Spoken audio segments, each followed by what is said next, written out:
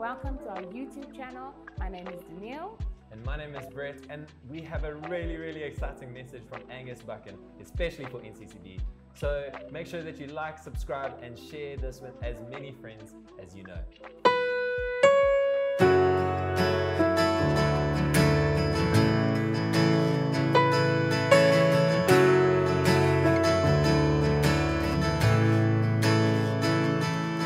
The weapon may be formed, but it won't prosper. When the darkness falls, it won't prevail.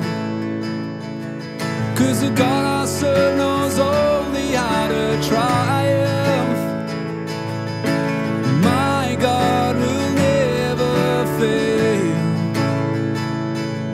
Yes, my God will never fail.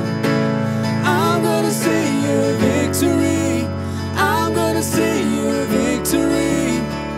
For the battle belongs to you, Lord. I'm gonna see your victory. I'm gonna see your victory. For the battle belongs to you, Lord.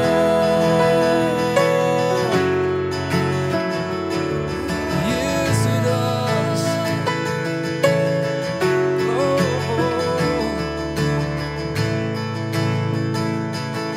There's power in the mighty name of Jesus. Every war he wages, he will win. I'm not backing down from any giants. I know this story ends. I know how this story ends. I'm gonna see your victory. I'm gonna see your victory. For the battle belongs to you, Lord. I'm gonna see your victory. I'm gonna see your victory. For the battle belongs to you, Lord. I'm gonna see your victory. I'm gonna see your victory. For the battle belongs to you, Lord. I'm gonna see your victory. I'm gonna see your victory. For the battle belongs to you, Lord.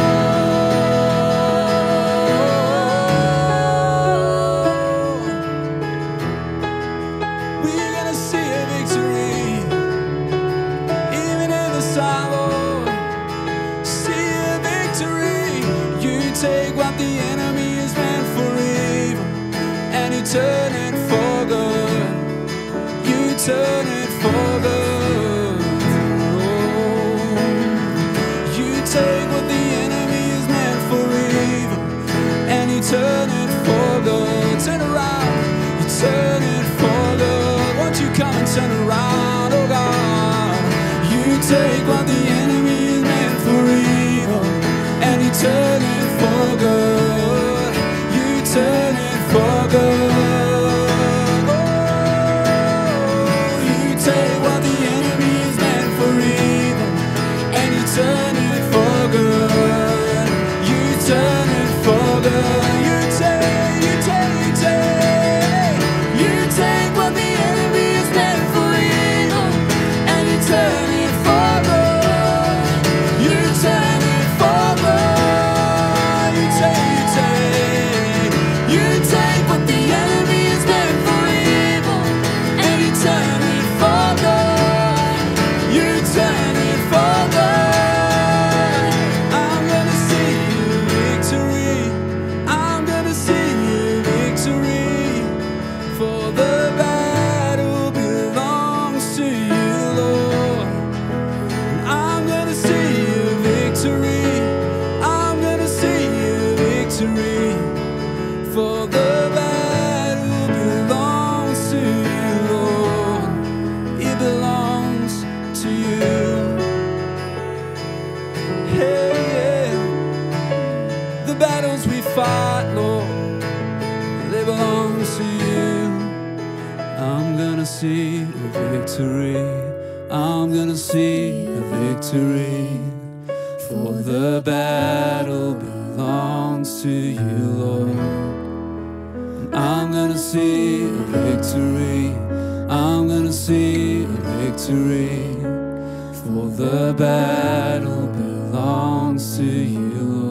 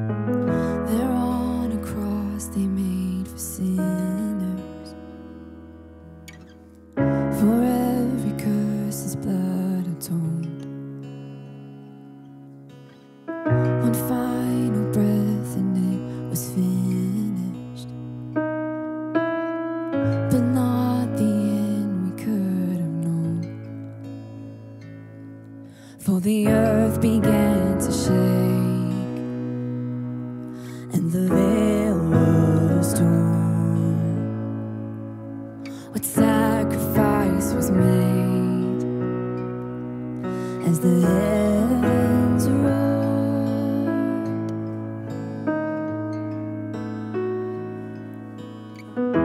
And all hail King Jesus.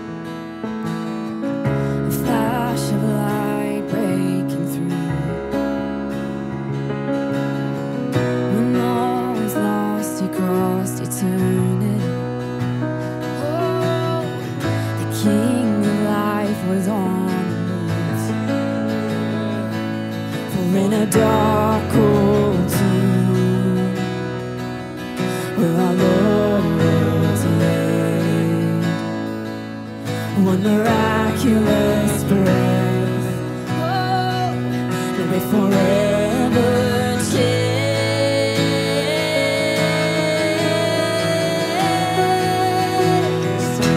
And all hail Jesus.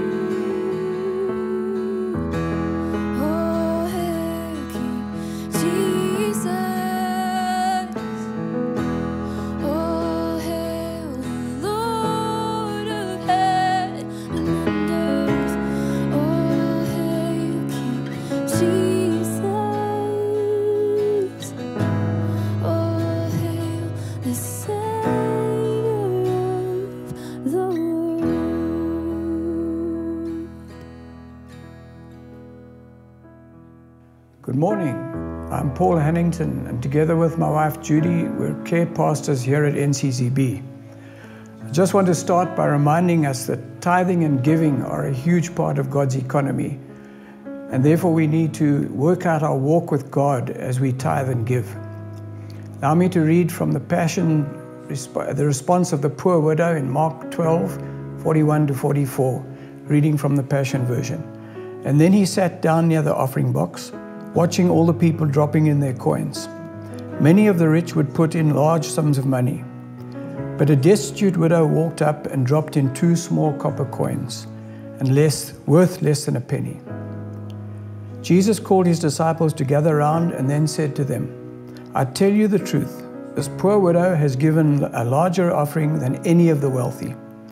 For the rich only gave out of their surplus, but she sacrificed out of her poverty and gave to God all that she had to live on, which was everything she had. As we see Jesus' response, we can infer that we need to continue giving. If Jesus had wanted us under grace to not tithe and give, he would have told them that at that point. Remember, we glorify God when we give. The value of her gift was not measured by the amount that she gave, but by the spirit in which she had given it. Remember that when you give gifts any size to God, you give it with the right spirit. It pleases God. Let's give joyfully, let's give generously. May you be blessed in your giving. Today we have the privilege of having a message specially done for us for NCCB by Angus Buchan. Sit back and enjoy the message. I greet you in Jesus' precious name from Shalom Farm in KZN. Ashley Bell, my dear friend, I want to thank you so much for the way in which you have stood with us for many years.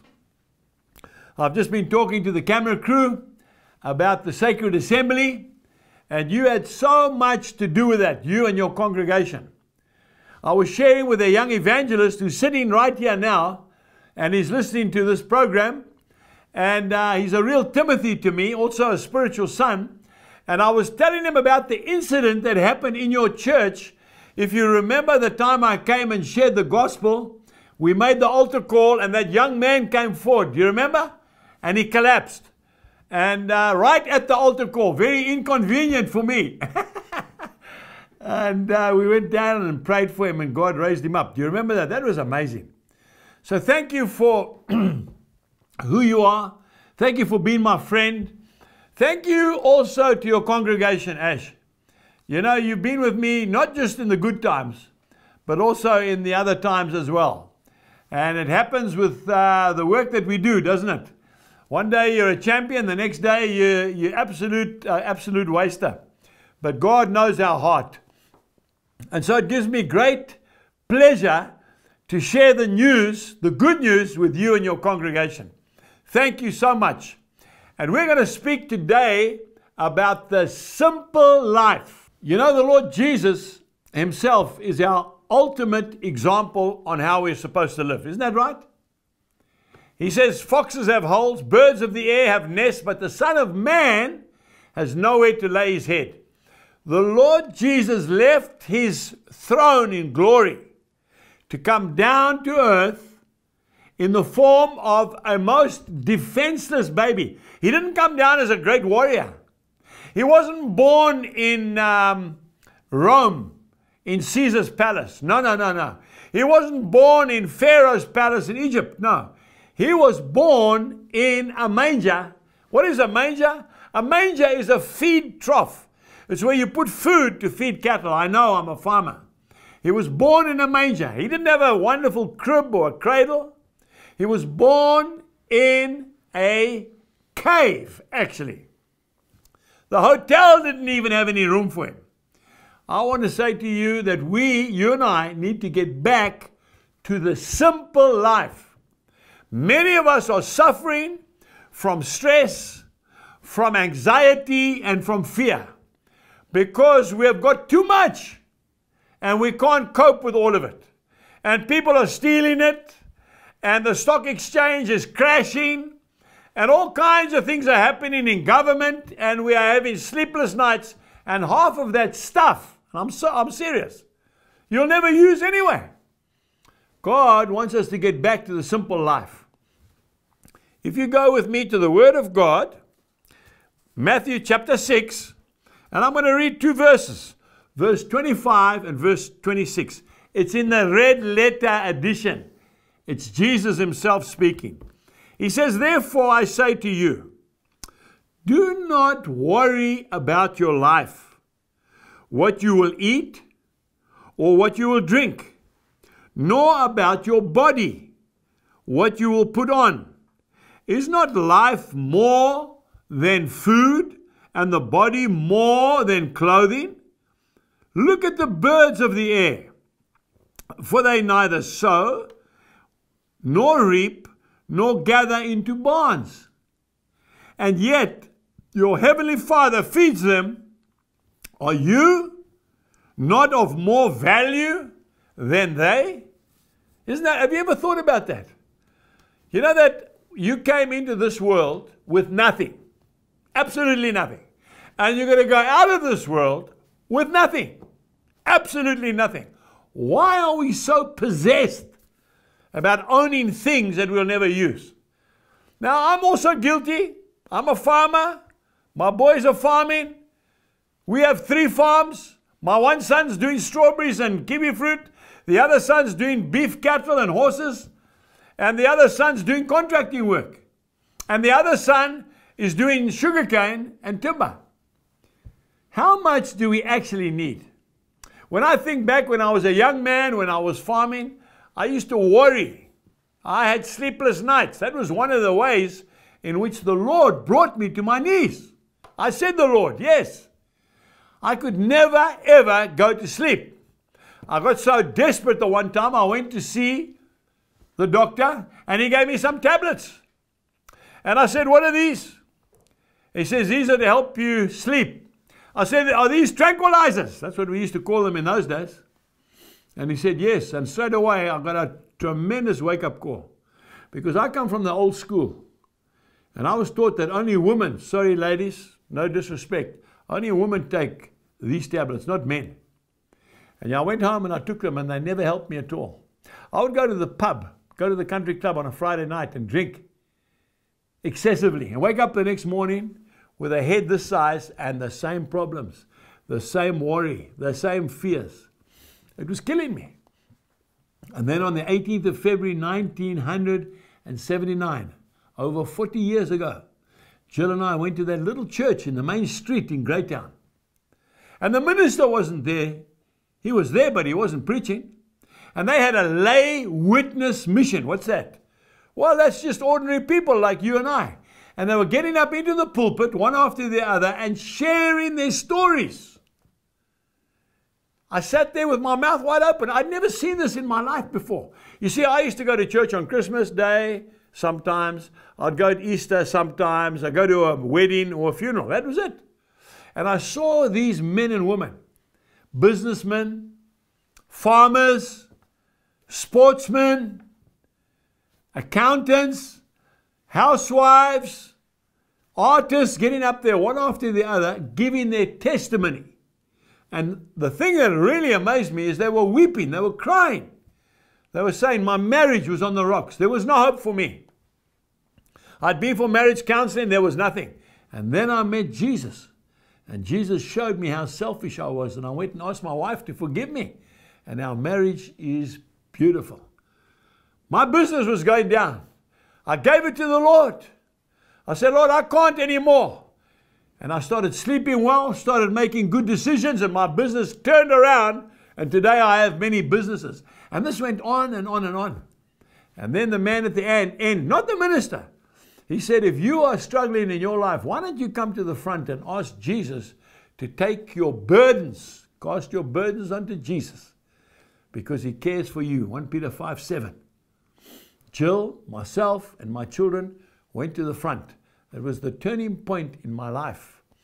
From that day onwards, I started to live a life of simplicity. If I had a problem, I gave it to Jesus. If my children were sick, I prayed for them. If we had a problem with the weather, I prayed, and God brought the rain. People started calling me the rainmaker. Can you believe that? I'd come to a stop street or a robot in town. It had been a dry time, and a farmer would come up alongside me, turn his window down. Hey, Angus, ask the man upstairs. He wasn't being disrespectful. He just didn't know what to call God. So sad, eh? Ask your friend, the man upstairs, to send us some rain. It's getting a bit dry. I would just smile. I wouldn't rebuke him and say, yeah, no problem. We'd have a prayer day. I'd call for prayer. Not the ministers, me. We'd go to the town hall, and some of the saints would bring their umbrellas. That's right. We'd go in. This didn't happen once. It happened many times. We'd go into the town hall. We'd pray. Drought time. Walk out. Thunder, lightning, down comes the rain. Eh? Oh, Buchan, he's the rainmaker. I say, no, I'm not the rainmaker. I'm the rainmaker's son. I'm the son of the rainmaker. And you can be the son of the rainmaker today as well. I want to tell you that God wants us to live a simple life. And through this whole COVID-19 coronavirus time that we've had lots of time, haven't we? There's been no sport to watch. There's been no clubs that you can attend. Lots of time to think and to pray. I want to tell you from God, and I really mean this from my heart, it is time to simplify your life. All these other gadgets and extras we got, we don't need them. And that's what's making you tired and weary. You're carrying too much on your shoulders. Give it back to the Lord. Get rid of that excess stuff that you've been promising to do. Do it. And God will change your whole life. Mark chapter 8 verse 36. What does it profit a man if he gains the whole world and he loses his soul? You know how many of us have lost our families for that very reason? Come on now. You know about Mighty Men. I choose to believe that most of you have been to a Mighty Men conference somewhere. And you've gone along there, hey? And what's happened? There's come a time when you've had to bow the knee. You've had to confess your sins. You had to admit that it was all about me and my and ek. No good. Me must die so that Christ can live in you. You know what my story was? Absolute truth. Jill would say to me when I came home, I'd come home at night, maybe I'd be working 16 hours a day. That's right. Come home, the kids are already in bed, they're sleeping, I'm coming in. And Jill says, where have you been, Angus? The kids haven't seen you. This morning you got up and you went out before they woke up. You're coming back now and they're already sleeping again. Jill, I'm doing this for you. Lies. I'm doing this for you and the kids, Jill, so that you'll have some security. Lies. You know what it was? It was ego. When people drive into my farm, the fences must be straight. Those fence lines must be like guitar strings. The maize crop mustn't have any weeds underneath those maize. Nothing. The cattle must be fat. The tractors must be shining. The road must be perfect. That's a lot of rubbish, I want to tell you. And you pay a price for that. You don't see your children. But I praise God that I met the Lord. And from that time onwards, spending time first with God, second with my wife, thirdly with my children, and then all the rest after that. And I want to speak to a couple of men in the ministry. You say, I'm doing this for the Lord. Be very careful, sir. Because if your son comes to you, I've had it. Young guys have come to me. Why? I say, why aren't you following Jesus? Jesus stole my father away from me. What a horrible indictment. So busy with the work of the Lord that you forget the Lord of the work. What is the point? In telling everybody about Jesus and back at the ranch, excuse the pun, the wheels are coming off. We've got to get back to the simplistic life. You know, when I go overseas to preach, and it's just as well, they don't ask me what my theological qualifications are, because I don't have any. What they ask me, the first question they ask me is, how's your wife? The wife of your youth. Second question, how are your children? Are they serving the Lord? How are things on the farm? Your staff. What kind of staff turnover do you have? Have you still got staff, the same staff that you started farming with? And then when I can tick those boxes, then they say, right, now speak to us. What is the point of me being a silver-tongued preacher My wife can't put up with me anymore. She's left. My children don't want to know about God. And my farm, because I'm so harsh with my people, it's a big farm. Maybe I've got a number of them. But I've got no permanent staff because they can't put up with me. What testimony is that for God? And what kind of joy do you get out of that? No, folks. I want to say to you, we need to simplify. We really need to get back to our first love. Get back to basics. That's one fear for me. You know, the Lord said to me in 2003, I was up at the game reserve up in northern Natal, the Umfolozi Game Reserve. I was sitting there in the morning having a rest. I was exhausted, preaching non-stop. I was reading my Bible like I always do, systematically, and I got to Revelation chapter 2, verse 4. The Lord says that He is disappointed in me. You have forsaken your first love, Angus. I'm saying, Lord, I'm doing this for you. I've stopped farming. I've handed the farms over to the boys. You have forsaken your first love. He says, repent, which means stop it. Otherwise, I will take the lampstand from you. What is a lampstand? Light. Who's the light? The Holy Spirit. That's how I interpreted that scripture. What must I do, Lord? You must go home. And you must cancel all your preaching appointments. Some of those people had booked me 2 years in advance. They'd done all the advertising. They'd paid the money. How can I do that? Everything. Number one. And number two, I want you to mentor young men. Finish. That's all. That was it. You know, my oldest son, Andy, always says to me, Dad, I know when you're hearing from God. Because when you call a meeting or you do something that's of God, it works. And when you do something that you think is a good idea, it never works. And it's a fact.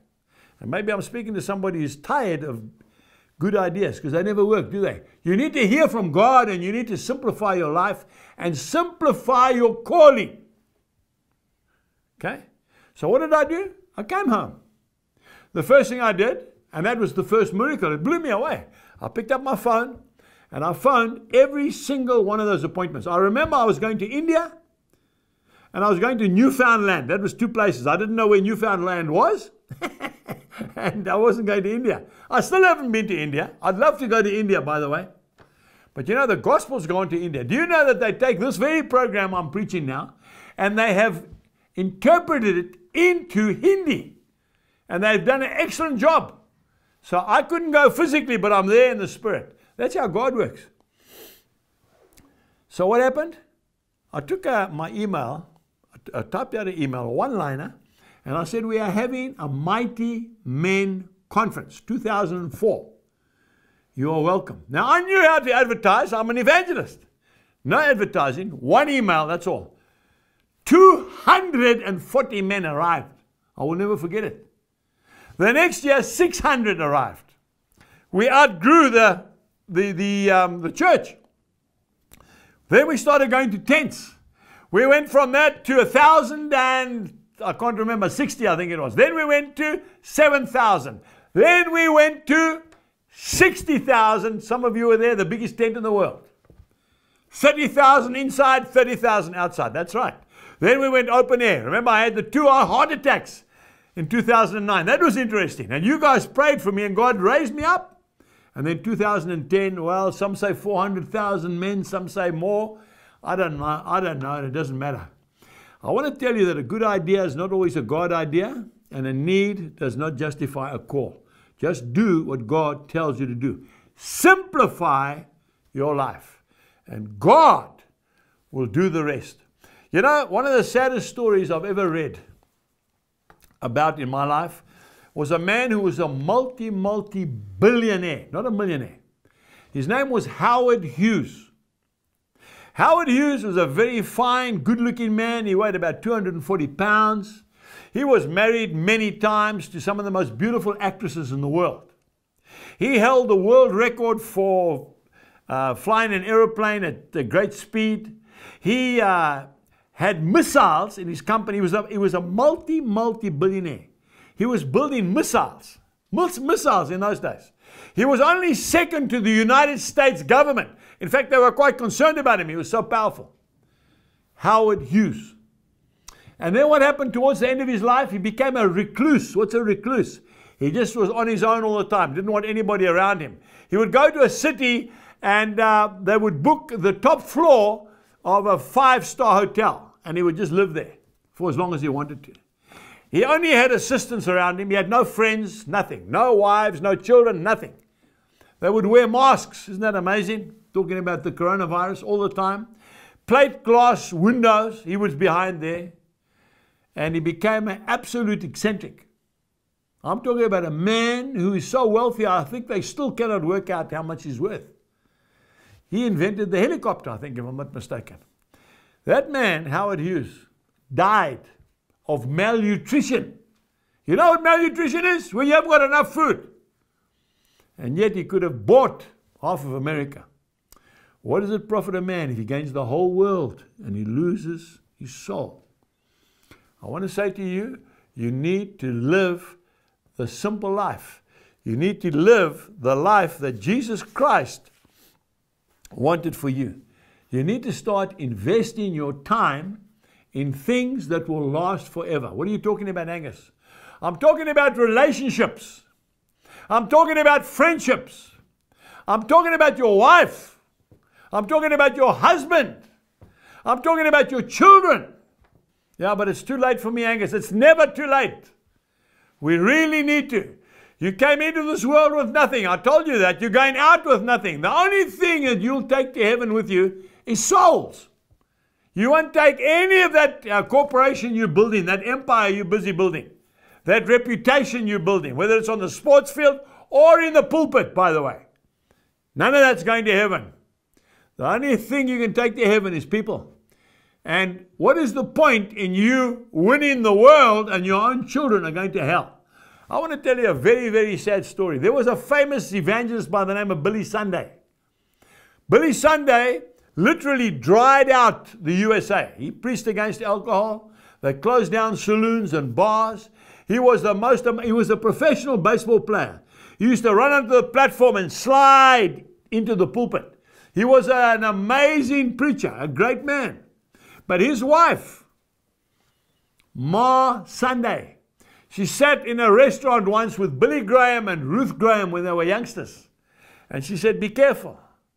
Be careful how you live. I've got 4 sons. And my 4 sons are in hell today. Because I went with Billy. And we were on the road all the time. What is the point?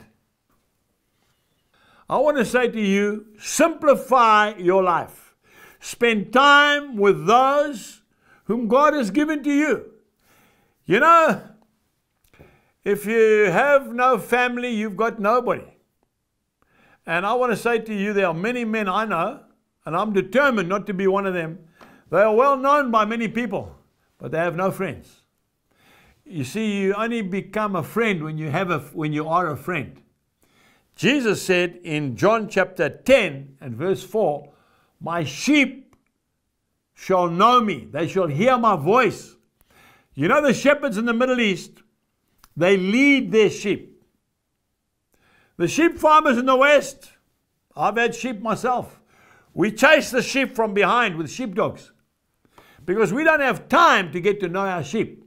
They tell me that in the Middle East, the shepherd will take his sheep down to water them at the pool in midday, and he'll meet with all the other shepherds with their flocks, and all the sheep will get mixed up together.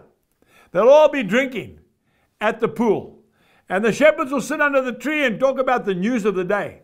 And then when it's time to go, the shepherd will stand up and he'll whistle or he'll shout, and his sheep will disentangle themselves from the other sheep and follow the good shepherd. Why? Because they know his voice. How much time are you and I spending with the good shepherd? When he calls you, will you hear him? Will you know his voice when he says it's time to come home? Or will you be busy building your empire on earth where you say, I haven't got time, Lord? And he says, but you're coming. It's time. I want to pray for you. And I want to pray that the Lord will help you to simplify your life during this lockdown time. There's a lot of stuff you don't need. There's a lot of things you have to get rid of so that you can start to concentrate on the things that matter. Please pray this prayer with me as I pray. Pray after me, actually. Dear Lord Jesus, that's right. Today, I repent of not putting you first in my life. Please pray this. I promise today, Lord, to have a good, hard look at myself. And I promise, Lord, to put those things which are irrelevant to eternal life one side. And Lord, it won't be about me anymore. It will be about my loved ones, those that you gave to me. Lord, that I'll spend more time with my employees and less time abusing them in order to make more money. Lord, I promise that I will humble myself and I will get rid of all those excesses that I don't need. I will listen to the words of Jesus. And I will take and use only that which I need. And the rest of the time and the expertise you've given me, I will invest in people, because that's the only thing that I'll take to heaven with me. I ask these things in Jesus' name. Amen. Thank you very much, Ash. It's been wonderful to be with you again. I can't wait for the lockdown to lift and I can come and see you personally and your beautiful congregation. Please give your dear wife my love and your family, and keep up the good work and keep surfing for the Lord. We love you. Goodbye. I've tried so hard to see it. Took me so long to believe it, that you choose someone like me to carry your victory.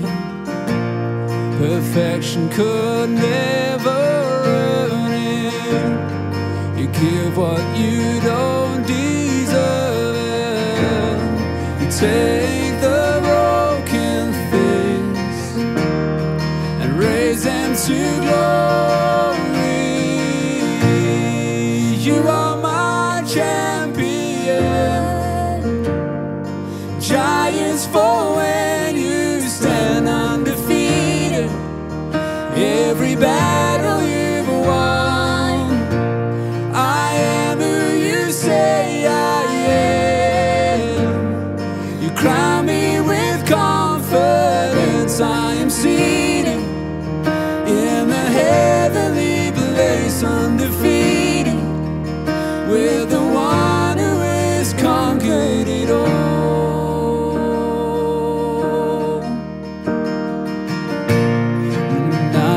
Can finally see it. You're teaching me how to believe it. So let all the striving cease. This is my victory. You are my champion. Giants fall when you stand undefeated. Every battle you've won. I am who you say I am. Crown me with confidence. I am seated in the heavenly place, undefeated, with the one who has conquered it all.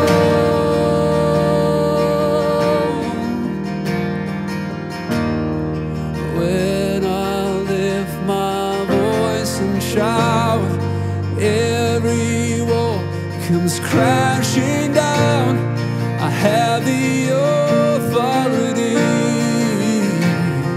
Jesus has given me. Oh, when I open up my mouth, miracles start breaking out. I have the authority. Jesus has given me. When I lift my voice and shout, every wall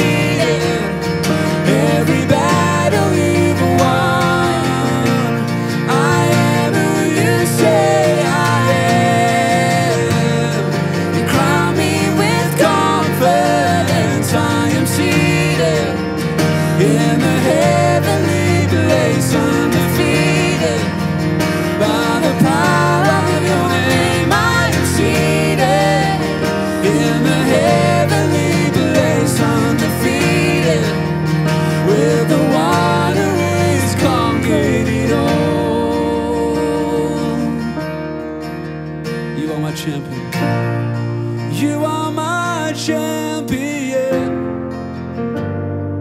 Giants fall when you stand undefeated.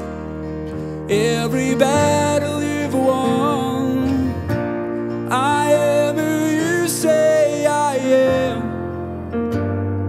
You crown me with confidence. I'm seated in the heavenly place, undefeated by the power of your name. I am seated in the heavenly place, undefeated with the one who's conquered it all. Hey, thanks so much for watching. We trust you enjoyed the message. Make sure you stay connected with us on our social media platforms throughout the week, and we'll see you next week. Cheers.